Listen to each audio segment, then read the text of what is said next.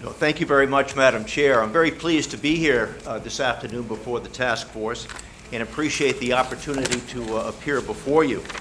I'm deeply grateful to the ABA and to all of the members of the task force for the time and effort you're putting into this very significant subject that will undoubtedly take the concerted effort of both the bench and bar to ensure the rights and freedoms and our system of justice that we enjoy as Americans, to ensure that it will continue to flourish. I also appreciate your indulgence in taking me somewhat out of time. It's only a 2.5-hour drive from Providence, but I had the commitments this morning and was able to get up here in the morning. Glad to have you. I will say, I know you're nearing the end of a very long day, and as Chief Justice, I often invite counsel to rest on their briefs. I do have prepared remarks, and I will not take offense if you ask me to rest on my brief. I recently gave a commencement address and quoted the following words to the graduating students. "To no one will we sell, to no one will we deny or delay right or justice." Now, those words are not from the federal Constitution. They're from the Magna Carta of 1215. They are the underpinnings of our judicial system. Today, justice may not be for sale, but it certainly is delayed in many of our courtrooms, and for a growing number of people who lack the resources to access our justice system, it is indeed denied. Much of what I say will be undoubtedly repetitious of what you've already heard, but I suspect that there are common themes that you will discover as you travel across the country. I also suspect that you will find that each state has its own unique experience depending on the structure of its government and its history. The Rhode Island experience is shaped largely by its size and by its history. We certainly have an interesting history in Rhode Island. We were the first colony to declare its independence, yet the last of the original 13 to ratify the Constitution. In fact, we were so fiercely distrustful of a strong central government that we refused to send any delegates to the Constitutional Convention. In large part, that was due to the fact that the colonial charter, the 1663 Charter of King Charles II, granted to Rhode Island an inordinate amount of self-governance and autonomy for that period. Rather than adopt a constitution as the citizens of Massachusetts and New Hampshire did, Rhode Islanders were so seemingly content with our colonial charter that it defined the structure of government, and we continued to operate under the charter until our first constitution went into effect in 1843. Now, one aspect of an enlightened government that the charter did not provide was an independent judiciary. Trial judges were elected by the General Assembly until 1935, when the power of appointment was conferred on the governor. And members of the Supreme Court were elected by the House and Senate, sitting in Grand Committee until 1994. Our Constitution also contained a provision that allowed the General Assembly to declare a seat on the Supreme Court vacant on the first day of its session after each election, a power which it exercised in 1935, removing all 5 members of the Supreme Court in what is known in Rhode Island history as the Bloodless Revolution. As recently as 1999, our Supreme Court issued an advisory opinion stating that Rhode Island's history is that of a quintessential system of parliamentary supremacy. That opinion added impetus to a growing movement for governmental reform, which culminated in the adoption of a separation of powers amendment to our Constitution in 2004. Today, we are a unified court system consisting of a Supreme, Superior, Family, District, and Workers' Compensation courts, as well as a traffic tribunal. Approximately 88% of our budget is derived from state general revenue funds, with the balance coming from federal funds and restricted receipts. I would like to highlight this afternoon what I believe are 3 broad challenges to the judicial system. The first is what I would call a direct challenge, and that is the attempt to remove a judge for having rendered a controversial decision. The problem is obviously most acute in states where judicial officers are elected or must stand for retention. That is a concept that is foreign to Rhode Island. We are appointed as our federal counterparts for life on good behavior. So I will not dwell on the subject. The foundation of our judicial system, however, is an independent judiciary, and our policy should support the independence. Judges may not be immune to public opinion, but their responsibility and allegiance must always be to the rule of law and not the popular will. The second challenge I would mention is ignorance, or a lack of understanding of how the justice system works and its proper role in a free society. Some of this is certainly attributable to a declining emphasis on civics education in our schools today. I would suggest that the underlying causes are far broader than the judicial system is capable of solving.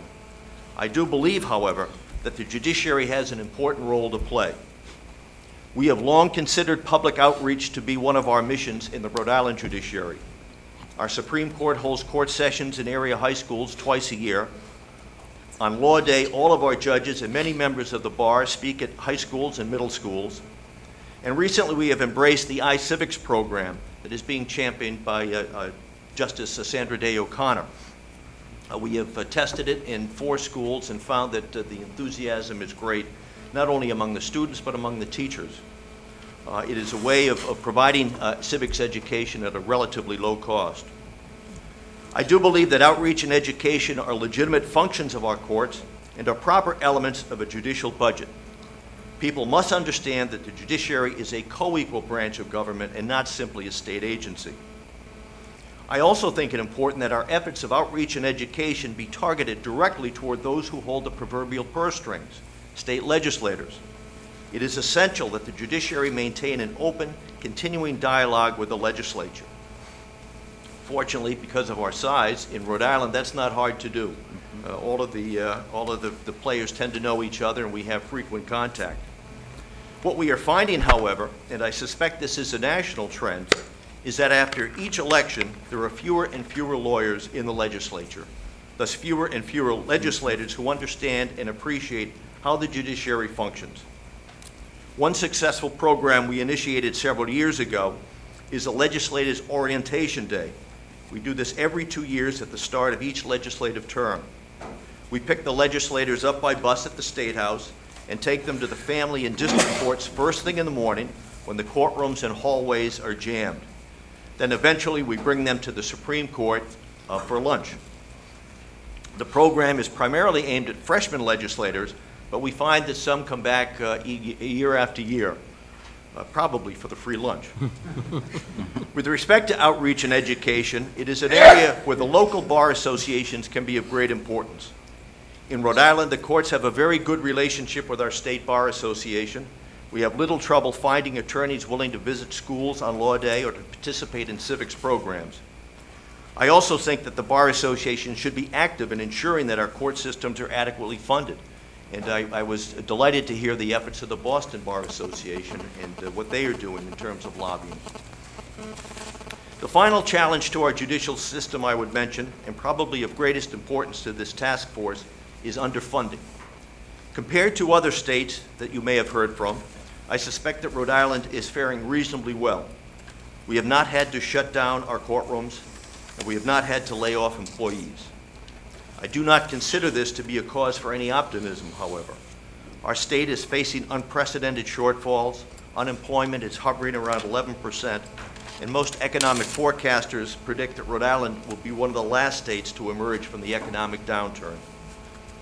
Moreover, the budgetary cutbacks we have sustained over the past several years have had a discernible effect upon our delivery of services. In fiscal year 2010, our final budget was 12% less than our original request. This year we anticipate the total reduction to be approximately 6.4%. As over 80% of our budget represents personnel costs, these reductions are very difficult to absorb.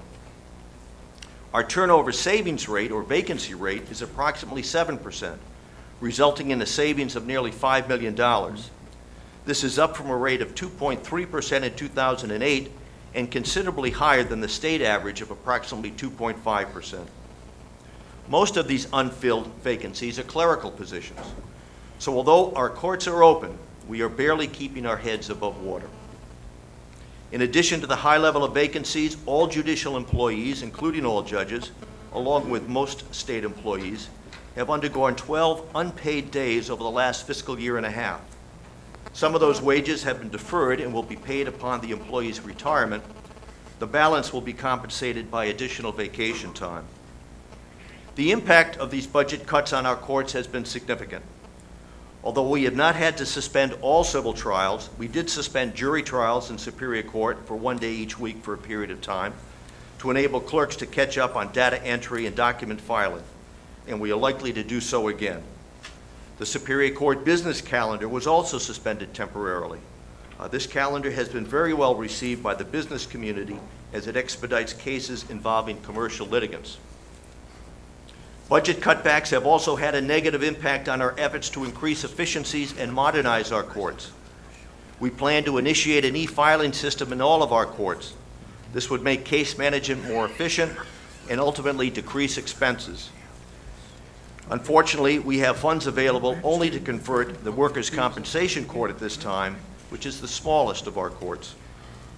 Our capital budget has been reduced by nearly 80%, which jeopardizes our efforts to maintain our courthouses and adequately protect our assets. We have a relatively new courthouse with 5 unfinished shell courtrooms. Those courtrooms could be finished at a relatively modest cost, yet we lack the funds to do so. Security is also an issue. The sheriffs do not fall under the authority of the judiciary, rather they come under the executive branch, but they are essential to our operations. They are constantly understaffed, and we often have too few sheriffs to man all of our courtrooms on a daily basis. Finally, I would submit that it is all too often the case that the effects of inadequate funding fall disproportionately on the most vulnerable and those least able to afford it.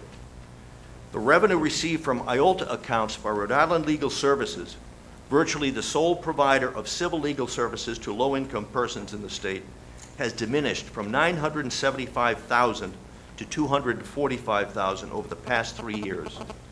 It was cut in half this past year alone. These cuts are simply not sustainable if we are to fulfill our constitutional and statutory responsibilities.